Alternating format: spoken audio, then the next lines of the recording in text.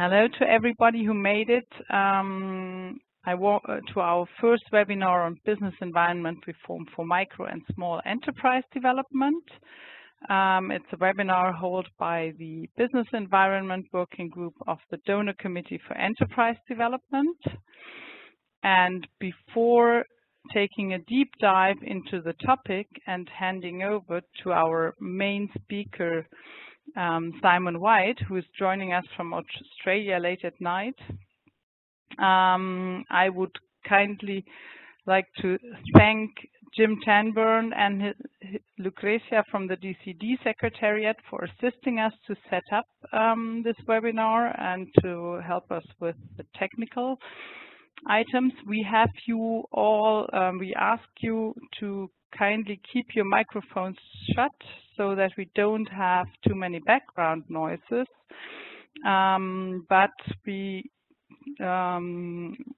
to use mainly the chat function if you have questions during the presentations or also in the discussion later on. We will start with a short introduction. And then we would like to show you the new video that the working group produced just before the summer as an introduction to business environment reform, which can be freely used and accessed on the DCED webpage for training purposes. After that, we will move to the main presentation and hopefully have a lively discussion at the end on the findings or agreements or controversy arguments. We encourage you to ask your questions and share your experience there. Given the fair number of participants, we kindly ask you again to use the chat function, and we will closely monitor your questions and either read them out or ask you individually to unmute your microphone. So Jim, we could start with the introductory video now.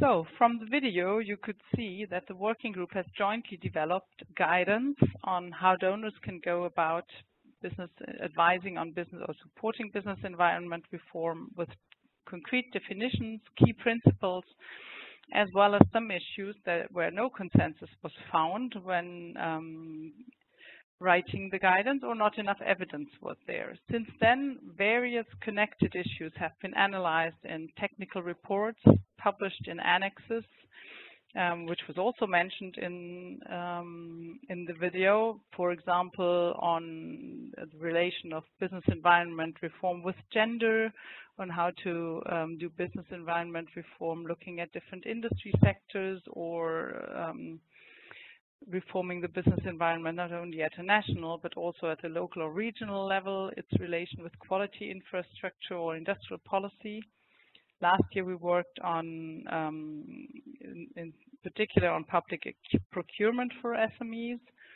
And as a short outlook before jumping into our topic for this current work year of the DCED, which is from June 2018 till June 2019, we concentrate our efforts on business environment reform and investment promotion.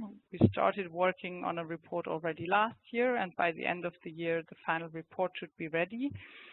And we just started drafting the terms and will contract shortly a consultant that will look in more detail into the link between business environment reform and structural transformation.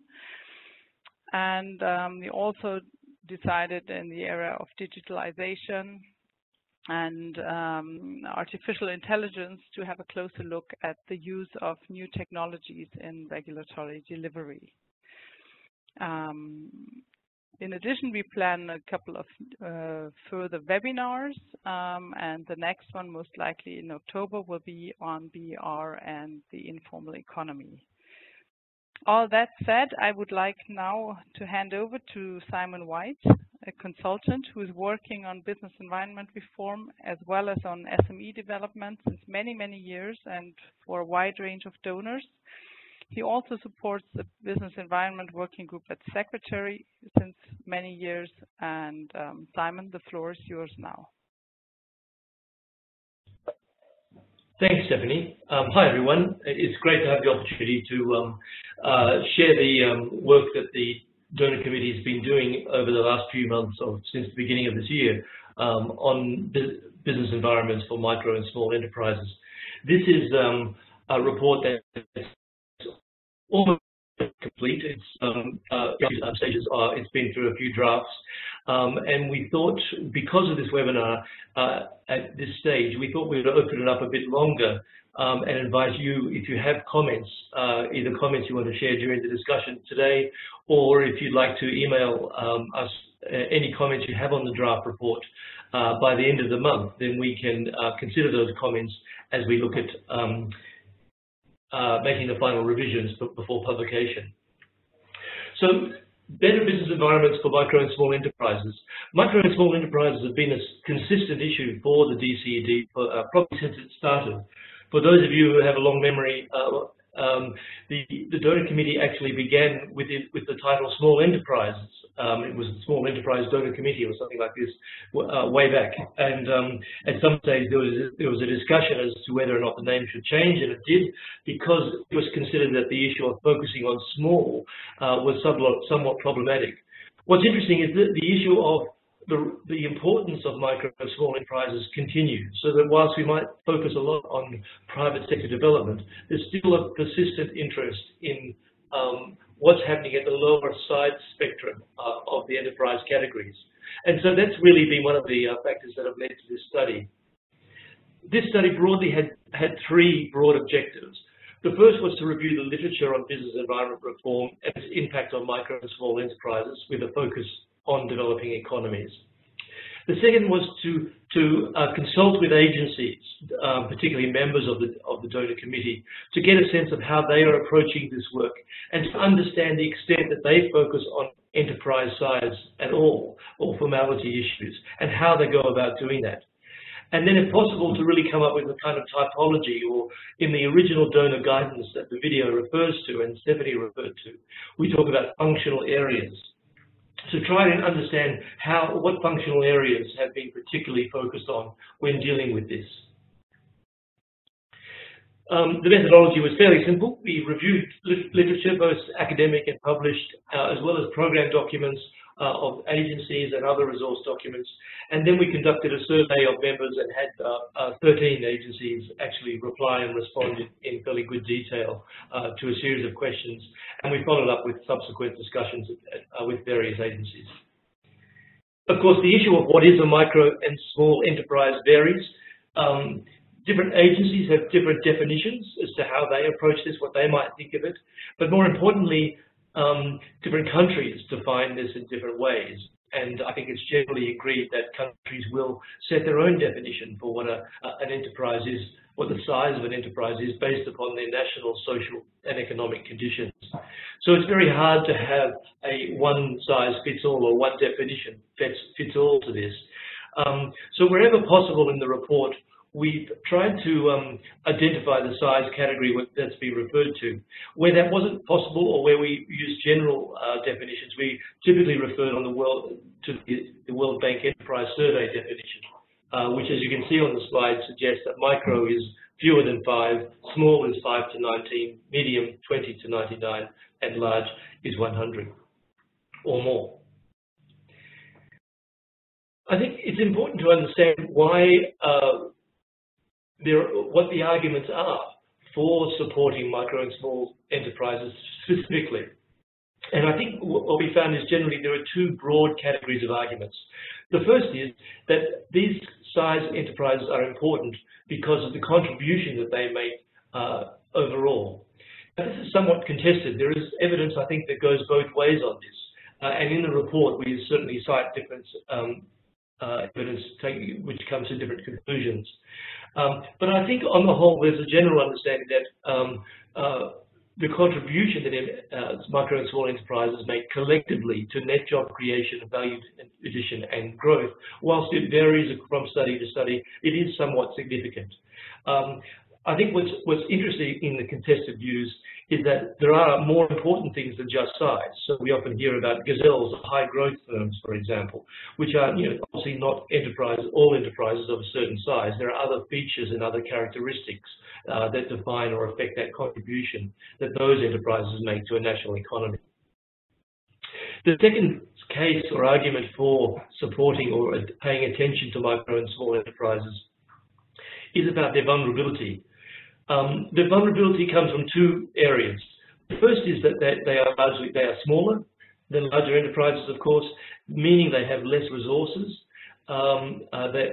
less fat, less management structure, flatter management structures, less resources to draw on, and that affects their ability within the market and within a governance system. And there are many studies that I think, certainly those that are cited in the report, that show that smaller enterprises disproportionately are more vulnerable to a poor business environment than larger enterprises. So the effects of a poor business environment is felt more by smaller enterprises than by larger ones. So these are two reasons broadly that have been used to sort of justify why we should focus on this sector.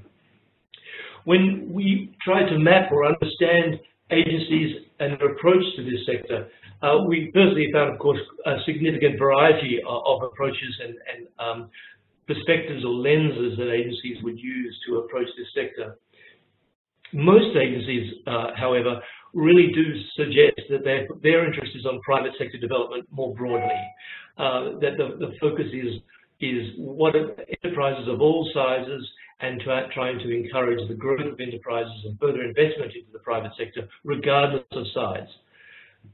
However, there are agencies that do have dedicated or focused programs that do specifically identify the micro and small enterprise sectors and target it in different ways. Across the board, most agencies would say, though, that their primary focus for private sector development is around economic growth and transformation. And if their diagnosis at a country level shows that there is a particular blockage or concern or constraint faced by micro and small enterprises, then they would focus on that. But that would really be based upon their country assessment and what their understanding of the growth and transformation dynamics might be. So the report identified or focuses on four broad themes within the issue of micro and small enterprises. These four begins with formalization of informal firms, recognizing, of course, that many micro and small enterprises in developing economies are typically informal to various degrees. Obviously, there's not necessarily a black or white situation, but informality amongst the sector is very high. And so there are reforms that programs and agencies that support reforms to encourage the formalization of informal firms. The second is around the legal regulatory preferences and exclusions. That is where the whole weight, if you like, or the full compliance requirements of the legal and regulatory framework is reduced for smaller enterprises, or whether there's some degree of preference provided to this group. The third area we look at in the report is around access to finance, and particularly recognizing that micro and small enterprises as a group typically face troubles in accessing the finance they require to become more competitive or to expand. So again, while there might be business environment reforms dealing with financial sector reform, there are many programs that within that broad approach do start to focus on the issues faced by micro and small enterprises, whether it's because they don't have the collateral, the rate costs of interest are too high, or whatever it might be. This group is particularly challenged by poor financial markets. And finally, the issue of women-owned and managed enterprises. Again, whilst there's some variation from country to country, in many countries you see that there are predominantly more women-owned enterprises in the micro and small enterprise sector compared to men. And that's for a whole variety of gender issues around the social context in many countries. But for that reason, it often means that agencies are very keen to encourage women-owned enterprises and therefore to focus on the issues of economic empowerment for women in the micro and enterprise sector. So in the remaining slides, I'm going to talk more about the first two themes around formalization and then the issue of preferences and exclusions. That's more for the sake of time in terms of the presentation, but the report does deal with each four of these. In terms of formalization, we've tried to understand how agencies are supporting formalization amongst micro and small enterprises and the sorts of functional areas that they focus on. Of course, the most common in this area is probably the typical, because this is how, for many people or many agencies looking at the informal economy, they would typically define this as the unregistered or the unlicensed sector. And so from a business environment reform perspective, there's been a lot of support being provided in terms of how to make registration and licensing cheaper, easier, more rule-based, etc. Of course, there's a mixture of outcomes of evidence in terms of how successful work at that level has been in terms of formalization. There's certainly been cases where we've seen that registration has been improved, but that hasn't necessarily resulted in significant changes in the size of the informal economy because of a whole range of other drivers and issues that are affecting informality. The second area here is around taxation, and often this is very much linked with registration and licensing, because typically there would be a need to get a TIN number or these kind of things when registering a business. So taxation is an area where we've seen quite a lot of work done in terms of informality. Similarly, the issue around agencies, there are a number of agencies that are concerned about informal workers and the ways in which workers in the informal economy can be better protected. And so that's led to some issues of exclusions, and I'll talk about that in the next slide. But we've certainly seen areas where labour and labour-related policies, laws and regulations have been introduced, for example, in a scale or transition process, where as an enterprise grows, then the need for them to comply more and more with labour laws increases. But there's a lot of work that's being done by and supported by agencies in that area. Of course, the remaining points I won't go into full detail now, but we've certainly seen that there are agencies that are supporting reforms around land ownership, judicial reform, and alternative dispute resolution, financial services, etc., voice and representation. These are all issues that, to varying degrees, agencies have supported work in business environment reform in order to encourage the formalization of micro and small enterprises. The other area that I think the report gives a fair bit of attention to, and I think is a particularly interesting one, is the issue of preferential treatment and exclusion.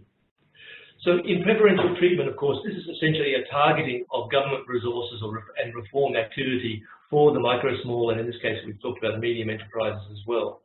And here we see that there are donors that are working with developing country governments that are encouraging the creation of SME policies, for example, and to look at ways in which governments can better understand the SME or micro and small enterprise sector and create a framework in which their support for the development of that sector can be better coordinated. This, of course, goes beyond just developing economies, and it's interesting to note how the Small Business Act in Europe is quite a significant framework for giving preference to micro and small enterprises and their whole think small first. What's interesting, in a recent review of that act and its application in European countries, the think small first has often been interpreted as focusing on SMEs, small and medium enterprises, whereas in fact the original purpose of it was to deal with the more micro side, the micro and small enterprises. And here, governments are encouraged to consider the impact of all policies and laws and regulations on micro and small enterprises before they're introduced, to monitor the sector, and a whole range of a set of 10 principles that are presented in the report around how governments should give preference to this group.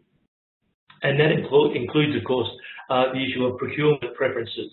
And I know there's a big debate around how appropriate procurement preferences can be, both in terms of the effect on the economy wide.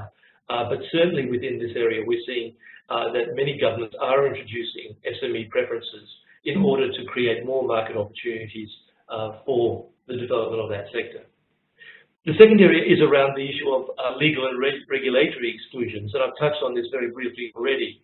But we see this particularly in tax and labour, where the interest is to ensure that government recognises and ropes in, if you like, the micro and small enterprise sector in terms of getting them registered without necessarily overburdening them with too much compliance burdens. So, you might have, for example, the need for micro and small enterprises to obtain a TIN number and be registered, yet they may not be required to pay tax until they get to a certain size. Or there may be the introduction of flat rate taxes, which again encourage firms to be a part of the formal system and to be in that process, and only pay higher, be required as they grow to pay more tax or to pay any tax at all. Similarly with labour, we see, for example, a number of countries where if you have less than 10 workers, you are required to meet certain labour standards or certain labour requirements, but certainly not the full weight of the labour legislation, only when you get above a certain threshold. And so there are arguments as to whether or not that is a good thing or not, but certainly we're seeing a lot of that. And some of the issues and findings that the report has around this issue of the use of exclusions and of preferential treatment, I'll talk about a little bit later as we come to the final lessons. So just to talk for a moment about the challenges before coming up, concluding on some of the best practices. There's a number that I've listed on this slide that are identified in the report about what we call the challenges that agencies face when trying to encourage reform, business environment reform that targets the micro and small enterprises. And I'm only going to, I put a small square next to the ones I'm going to focus on in my presentation now, but that's more for the sake of time, and maybe in our discussion, if there's other points you'd like to come back to, I'm very happy to do that. I think the first challenge is really around the extent to which focusing on micro and small enterprises inhibits growth and transformation. There's a very strong argument that's made that the focus should really be on growth and transformation across the board, and this is where donor activity should be given most attention. The concern is if we start focusing too much on size issues, on enterprises at the lower end, it's diverting the effects of this reform and thereby reducing the potential for growth and transformation. So this is a challenge. Can we focus or pay some attention to micro and small enterprises without inhibiting or reducing in any way the growth and transformation prospects that a reform program should or endeavours to have? The second point I'll make here is around the supporting over simplistic or isolated reforms. Again, this is really an argument around the need for a systemic understanding of the role of reform, and suggesting that one-off reforms, isolated reforms that deal with one part of the system often is not enough. And we really need to find ways in which there can be a better understanding of the whole system that's affecting enterprises of all sizes. And that we don't just focus, for example, on the micro and small enterprises and provide something around registration.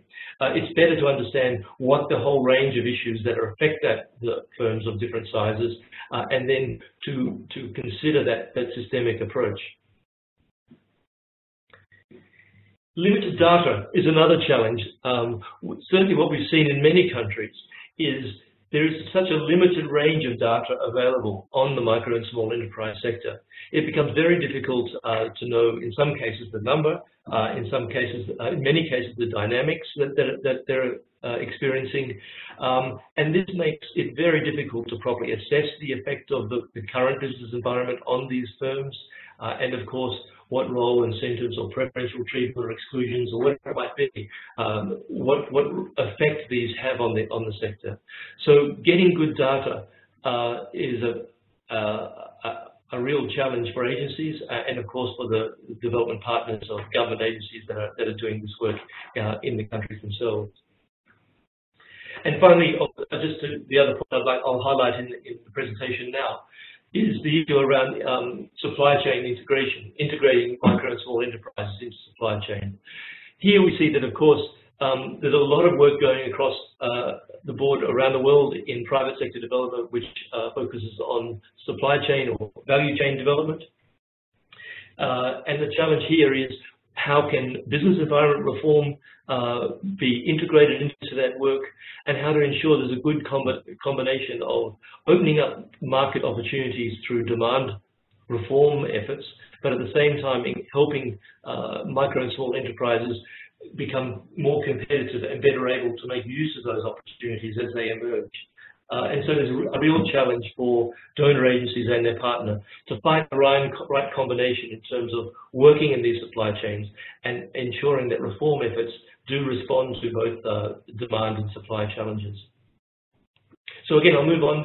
In the questions and discussions, there may be other forms here that you might discuss if you like. But I'll just move now to my last slide, which is around best practices. And again, here, there's a number of best practices that are raised in the report, and I'm just going to highlight a few of them in my presentation for the purpose of time. The first is to give priority to a level playing field. So I think the best way of summarising this here, I think, is to say the focus essentially for all business environment reform programs is to say we want to create a more enabling business environment for all firms, regardless of size, and to as much as possible ensure that any costs of compliance or restraints, difficulties with compliance are not based on size. Obviously, all regulation has some cost to business. That's a feature of regulation. We want to make that, we want to reduce those costs and reduce those risks as much as possible. And of course, we want to try and ensure that approach is somewhat size neutral. The second area is really around simplifying, reducing costs and improving transparency. Again, this is a very broad sweep of a comment of a practice, which is essentially saying if we can across the board in the business environment achieve these, that is to make all laws and regulations as simple as possible, to reduce the compliance costs as much as possible, and improve transparency, that is going to have an effect on all enterprises. And because of the research that I mentioned earlier in this presentation, which shows that micro and small enterprises are particularly vulnerable, it will also have a significant effect on them. So just by getting things right in the first place, we would hope that the effect and that would have on the micro and small enterprises would be very beneficial, and that shouldn't be overlooked. The third point I'll highlight here in this best practices is around investing in objective business environment assessments. I spoke earlier about the problems with getting good data, but the other aspect here is when we see a lot of assessments that are being done, they often don't deliberately go out and try and seek data on how the business environment affects enterprises of different sizes. There are a whole range of assumptions that are typically made in most business environment assessment tools that are based on an understanding of an enterprise of a certain size, and is not really looking for the variabilities based upon enterprise size. So the point here is, when assessments are being done for enterprises of all sizes, it's important to consider the size variable. Think small and aim for growth. So again, I think the argument here is to say, just because we recognize the danger that I mentioned earlier in terms of how focusing on micro and small enterprises might divert attention or divert resources away from a growth and transformation agenda, that shouldn't mean that we have to drop that agenda. That it is possible to certainly ensure and keep a strong focus on transformation and growth. But at the same time, recognizing how micro and small enterprises contribute to growth. So it's not a binary. Those things shouldn't necessarily be mutually exclusive. It should be possible to do both. And then the last point I'll just highlight here of best practices is the issue of representation and voice. I think, again, throughout this, and it's a very common understanding, but I think somewhat overlooked at times, that we know that, again, when it comes to public-private dialogue and the importance of representation, these are all important building blocks for a reform program. Yet often we don't spend enough time on ensuring that we are getting micro and small enterprises voices represented in that dialogue. And we're not always getting the perspective of these firms. Typically, it's easier to get the perspective of larger firms, the better organized and so on. It takes more time, effort, transaction costs, etc., to better understand and hear the voice of smaller firms, but that's going to be important. So I think at that point, I'll stop here and hand back to Stephanie, just to make the comment that hopefully you've already seen the hyperlink to the draft report that's on the website. We can resend that if we need to.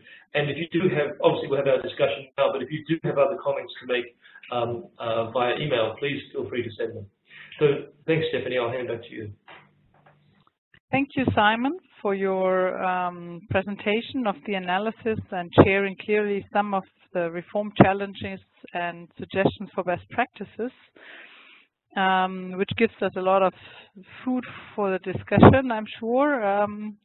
So I would open the floor now to the participants in writing either in the chat box or, I mean, given that we could also try and ask, speak out loud if you prefer. I think we're not too many of us.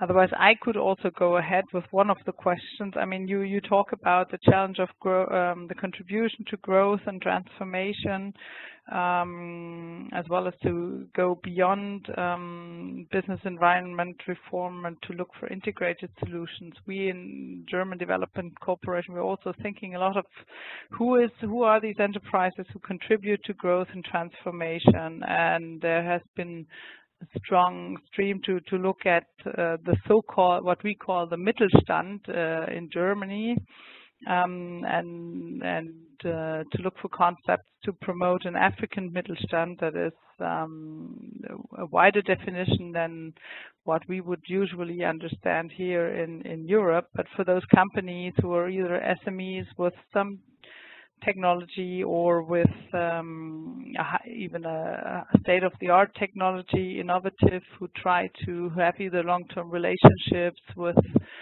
are integrated in value chains or serve regional and or international markets.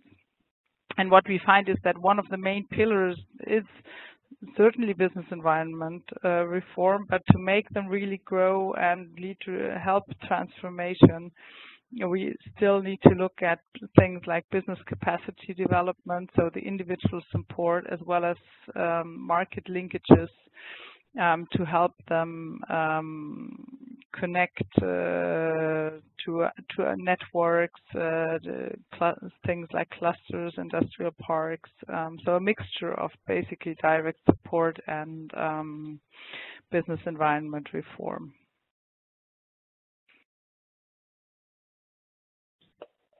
Yeah, thanks, Stephanie.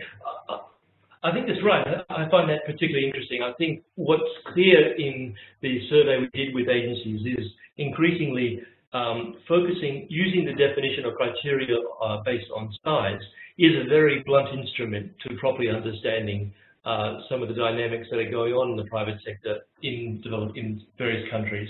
And some of the ones you've already just mentioned in terms of other criteria, other defining features can be issues to do with technology, their engagement in certain value chains in international markets, their other levels of capability in terms of their potential for growth. I mentioned earlier there's often the interest of gazelles, how to identify these potentially high growth firms, which are supposed to provide significant contributions to economic growth. So all of these require a defining criteria that go well beyond just size. And so it seems to me that that's becoming more and more important, that size is one way of looking at this, in some cases a very obvious way. But there are many other types of characteristics, and then based upon that, of course, these enterprises would face very different experiences within a business environment. They'd be constrained by different sets of things, issues, and so on. So again, I think it's really useful to recognize that there are a range of ways in which we can cut the cake, in which we can filter out or look at certain kinds of enterprises across an economy, and these are becoming more important than simply size. Okay. We have, in the meantime, we had 3 questions from participants, Simon. I will read them out to you. From Kore, thanks, Simon, very interesting. Could you elaborate on the potential trade-offs between targeting MSEs versus larger firms? Where are such trade-offs in business environment reform most likely, and how can we deal with them? For example, for some regulatory reforms might implicitly benefit larger firms more than MSEs. What are those likely to be? That's one. The other one is from Dan. Why do you emphasize the use of exceptions in your report, mainly for larger firms and foreign investors? And what other factors are you thinking about in the good practice to go beyond business reform?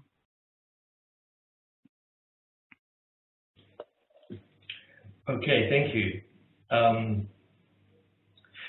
Just maybe to pick up on Dan's comments quickly in terms of the emphasis on exceptions. I think if Dan, you're asking, it's true that in some countries, large enterprises are given exceptions. I'm not too sure whether that's the point you're making, that we often hear about the tax write-offs or free tax regimes that are given to larger firms to encourage them to be there and so on. We haven't focused on that very much at all in this report. But as I say, what we found particularly interesting was that rather than improve the business environment across the board for firms in general, we see that exceptions are being made for micro and small enterprises because of the rationales, for example, that I gave earlier. So in this report, we focused very much on the exceptions for micro and small because they were seen as that was seen as a particular rationale for giving this. I find it interesting that it's a case of trying to create these particular boundaries around certain kinds of firms that are smaller and more vulnerable we want to encourage. And often there could be very strong political reasons for doing that prior to an election or these kind of things to show that you're helping and nurturing the sector. But it's true that I think there are exceptions that are sometimes given to larger firms. And yeah, there is, I think, a range of political dimensions that might be there.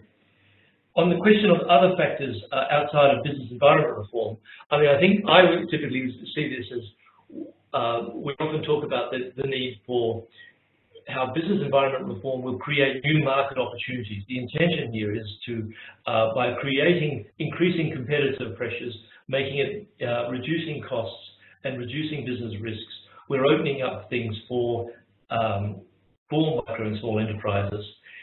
The trouble is then that they often are not able to take up those opportunities and not able to compete effectively in some of those markets that are being opened up through business environment reform.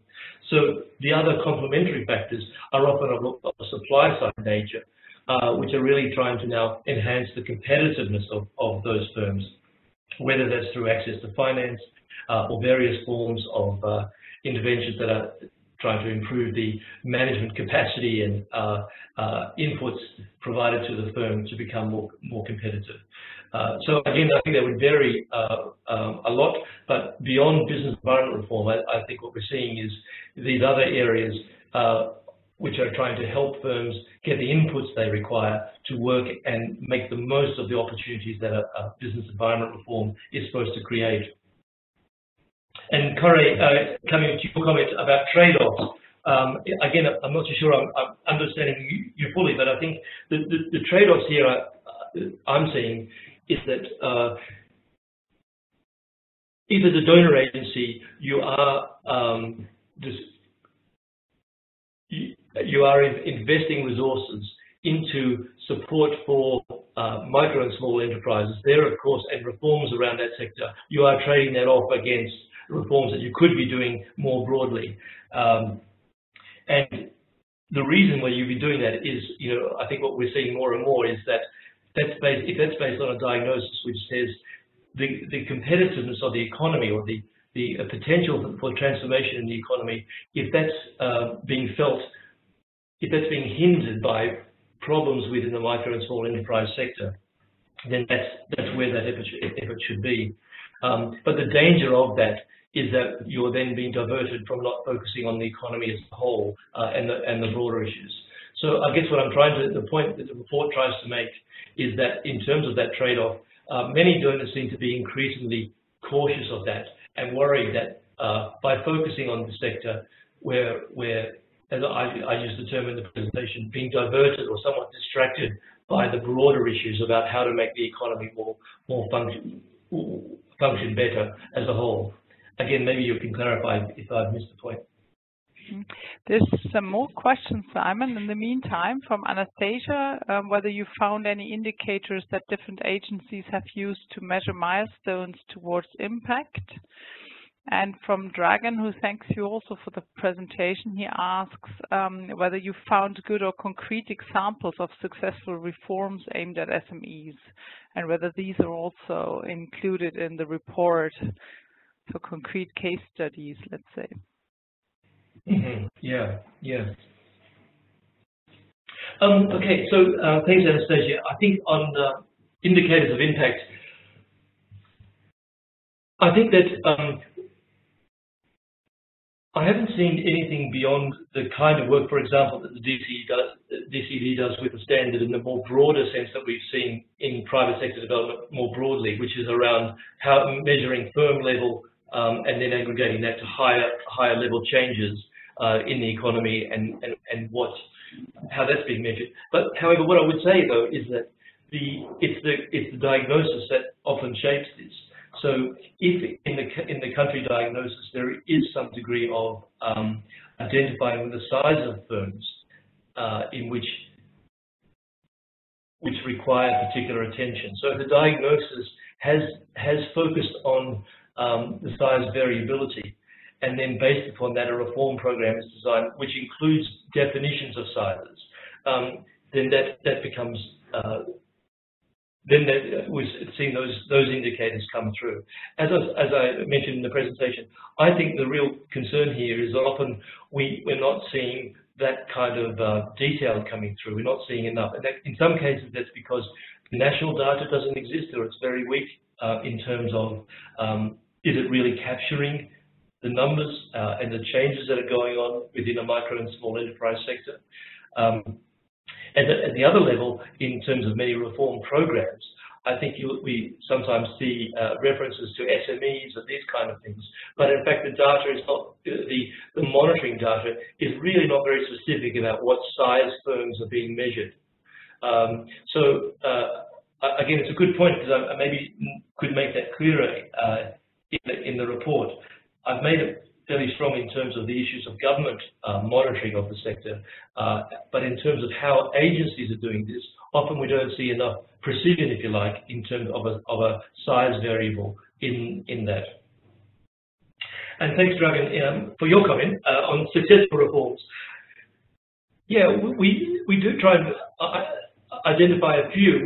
We've tried to I guess in the best practices, try to identify some of the features that are coming through. We haven't actually presented clear case studies which show how a country or a donor has produced particular results in this, but instead focus more on the practices that have come through. And I think what we're trying to do is highlight the approaches and how transferable they may be to other cases. So we haven't done case studies, but I hope that the sorts of things around, for example, deliberations around what the pros and cons of exclusions are. We're not necessarily saying that exclusions are a good thing and that you should go and every agency should do that, but we are saying that, for example, if you're doing that, these are the trade-offs and the things to think about. Similarly, what comes up and is talked about illustrated in the report is the whole issue of SME agencies. A number of countries around the world have a ministry, an agency, a department which focus on SMEs. And again, we're not necessarily saying that's entirely a good thing, a necessary thing. But there are features of it that are good. The fact that it does endeavour to focus on data collection of the sector, that it does try and focus government resources and certainly coordinate government resources toward that particular target group. These are important things, but it's not saying in its own right that's something that always works and should be necessarily replicated. Simon, there's another question, or from Dragon, a comment from Dragon, who says, giving priority to the level playing field as policy approach sounds promising, but sounds well in theory as a fair principle, but in practice it is difficult because, for example, in New Zealand you have a 40-page labor code where one size fits all is fine, but in France with 3,000-page labor code, there you need to have size exceptions. I've never seen France presented as a good case example of labor law. And then there's Sabri who asked whether there's any finding that surprised you, and that like a principle or a practice that not quite sure I understand the meaning, and the review that DCED in the market did not implement yet. I mean, one thing that surprised me, I think, was more and increasingly agencies seem to be sort of size agnostic. I think there is a shift that over the years that agencies, for a long time, I think SMEs always had a special place in agencies' hearts in terms of what to be doing in this field, and they're a particular case that deserves attention.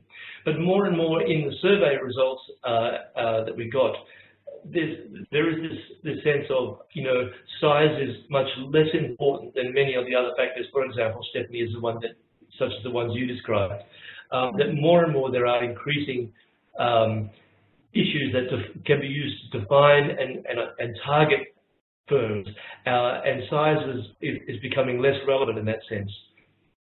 So I think that's, I wouldn't say it's a complete surprise, but just in terms of a general or a very pervasive trend that many agencies seem to come to common agreement about that very quickly. Whereas I think 10 years ago that may have been more difficult. But just also coming back to Dragon's comment about the level playing field being difficult, I absolutely think it is. It is difficult, and I think that in a sense of the labour codes and the protection of workers and all these kind of things, I think it's important to ensure that there's a good, robust set of regulations that encourage that. And how you create flexibility in that has got to be a real challenge. And I don't know whether any one country could claim to sort of have a solution on that. Obviously, they're doing business debates within the World Bank and with the ILO around how to measure that, and whether it's about the flexibility of labour markets and labour laws. It's a real challenge, but I think it's a critical one that is often overlooked.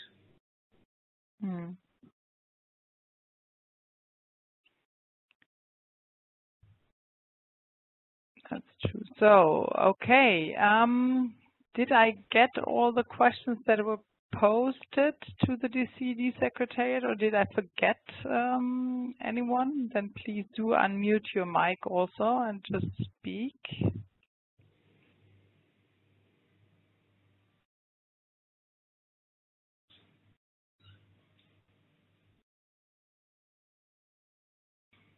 There was one more from Dan. Good practice, integrated solutions. What do you mean by framework conditions, Simon?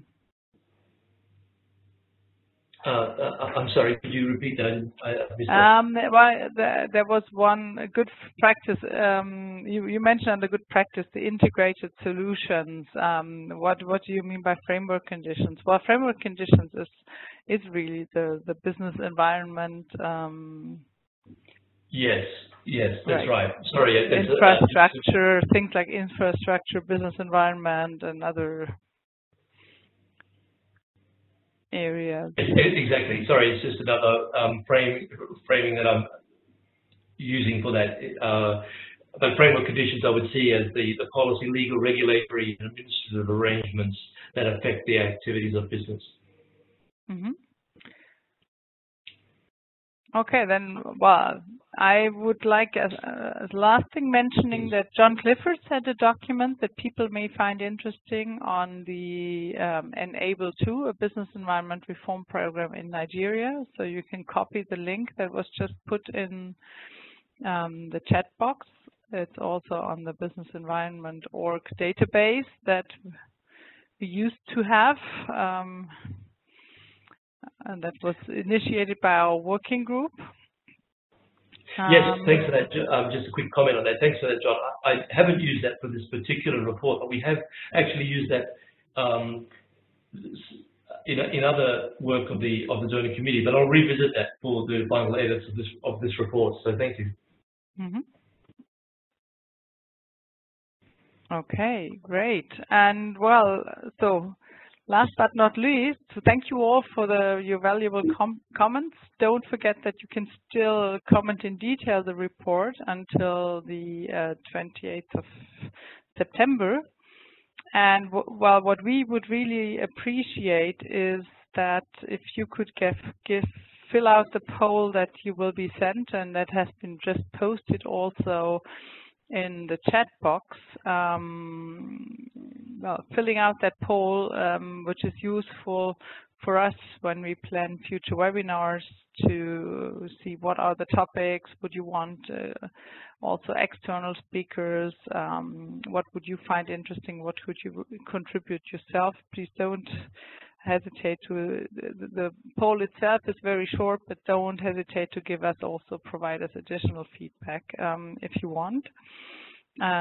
Thanks for your time, thanks for being here, and we will well, include you for sure when we have set the date and agenda for the next webinar. And look forward to meeting you there as well. Thank you.